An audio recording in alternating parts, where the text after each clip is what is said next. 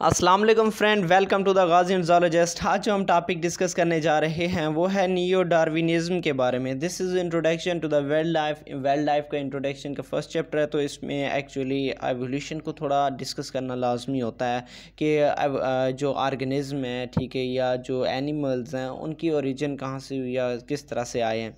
तो let's move toward the topic.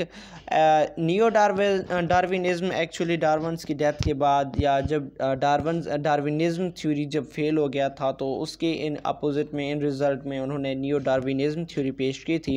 Actually वो ये कहते हैं कि ये जो नियो डार्विनिज़्म का थ्योरी है वो किस पे डिपेंड करता है, based on the genetic character पे बेस करता है।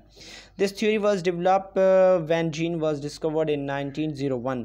ये थ्योरी उस वक्त डेवलप हुई है जब जीन डिस्कवर हुआ था, और जीन किसने डिस्कवर किया था? मॉर्गन सटन ने डिस्कवर किया था। The origin of species by natural selection become failure because for the evolution of new species should change the characteristics of gene.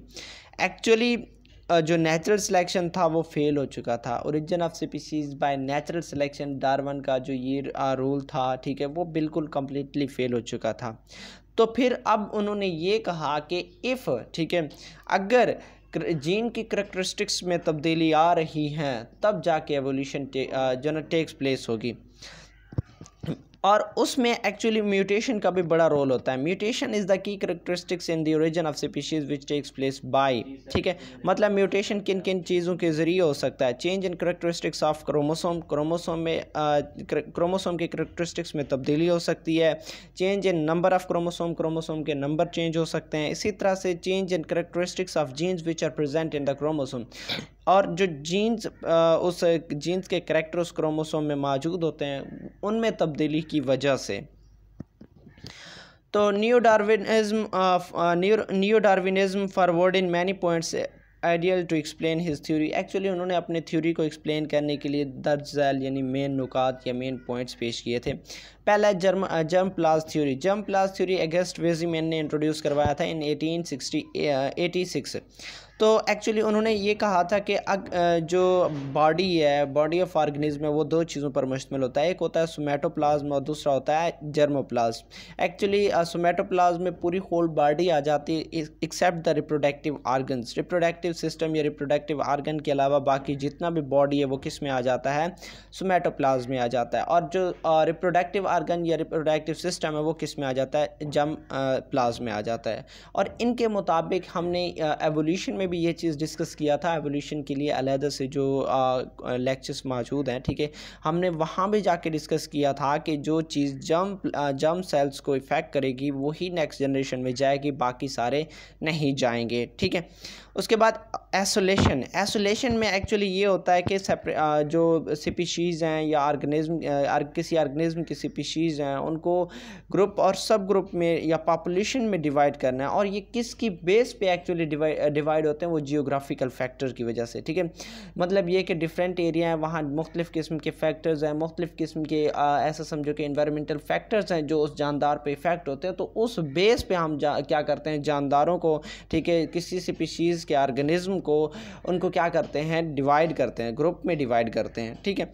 तो ये पॉइंट है ना, ये बहुत बड़ा सिग्निफिकेंट फैक्टर होता है उस एवोल्यूशन के लिए।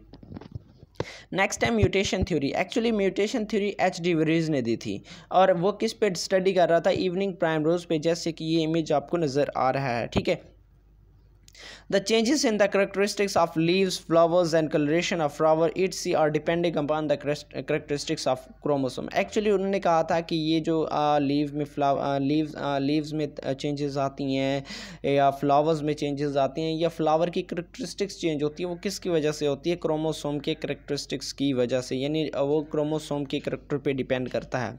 Hence for the evolution any animal mutation is the most, मतलब ये कि किसी एनिमल में एवोल्यूशन के लिए म्यूटेशन क्या है कि वो बहुत बहुत बहुत ज़रूरी है। या ऐसा समझो ये रॉ मटेरियल के तौर पर काम करता है for the origin of new species. Next है नेचुरल सिलेक्शन। एक्चुअली हम नेचुरल सिलेक्शन को काफ़ी अरसे से डिस्कस कर रहे हैं, एवोल्यूशन में भी हमने इसको डिस्कस किया था। तो जो ऑर्गेनिज्म ज़िंदा रहने की कोशिश में स्ट्रगल करता है यानी फ़ाइट करता है, ठीक है, तो उसके पास यानी जो कामयाब हो जाता है उसके पास क्या होती है, बेस्ट वेरिएशन और हेरिडिटरी करैक्टरिस्टिक्स होती हैं। तो ऐसे जानदार को एनिमल को कहते हैं नेचुरली सेलेक्टेड, ठीक है, यहाँ थोड़ा सा वो मिस्टेक है। तो ऐसे एनिमल को क्या कहते हैं, नेचुरली सेलेक्टेड एनिमल कहते हैं, जिसे नेचर सेलेक्ट करता है, जिसकी वेरिएशंस बेस्ट होती हैं और जिसमें हेरिडेटरी करैक्टरिस्टिक्स क्या होती हैं, बहुत इम्प्रूवेबल होती हैं, बहुत अच्छी होती हैं, बेस्ट होती हैं, ठीक है। तो further natural selection creates a new adaptive relationship between population and environment, ठीक है। अब उसके वो कह रहा है कि नेचुरल सिलेक्शन एक नया रिलेशनशिप बना देता है। अब वो किस तरह से, जो चीज़ें यानी जेनेटिक कम्बिनेशन या जेनेटिक रिकम्बिनेशन फेवरेबल होती हैं उनको सपोर्ट करती है, और जो बाकी होते हैं जो सपोर्ट नहीं करते वो क्या हो जाते हैं, उस नेचर से निगलेक्ट हो जाते हैं। नेक्स्ट है genetic drift, the variation in the gene frequency with in the population simply because of chances rather than by natural selection. Actually अब जीन पॉपुलेशन के अंदर जो जीन फ्रीक्वेंसी है उसमें तब्दीली आना, मतलब ये जो जीन्स नंबर ऑफ़ जीन्स होते हैं उसमें तब्दीली की वजह भी क्या होती है, जेनेटिक न्यू डार्विनिज्म, या आप एवोल्यूशन की बात करो कि एवोल्यूशन का एक एवोल्यूशन में चेंजिंग या ओरिजिन ऑफ न्यू स्पीशीज़ में इसका क्या होता है, बड़ा रोल होता है, ठीक है। उसके बाद है जीन पूल। जीन पूल में भी defined as total variety of jeans and alleles present in sexually reproducing population. Actually वो कह रहा है सेक्सुअली रिप्रोड्यूसिंग जो पॉपुलेशन है उसमें यानी कोई ऑर्गेनिज्म है, ठीक है, उसमें कितनी किस्म की जीन्स पाई जाती हैं, कितनी किस्म की एलील्स हैं, इस चीज़ का भी क्या होता है, बड़ा असर होता है, ठीक है।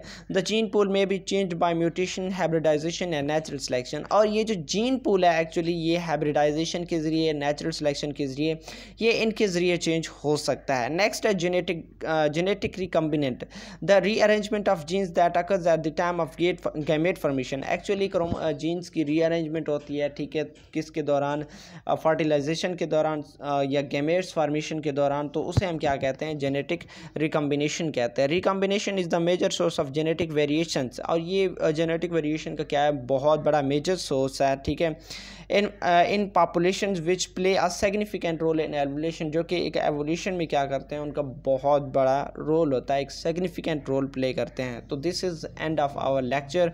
उम्मीद करता हूँ कि आपको ये समझ आ गया होगा। These are not too difficult topic. इंशाल्लाह मिलते हैं नेक्स्ट वीडियो में, तब तक अल्लाह हाफिज़।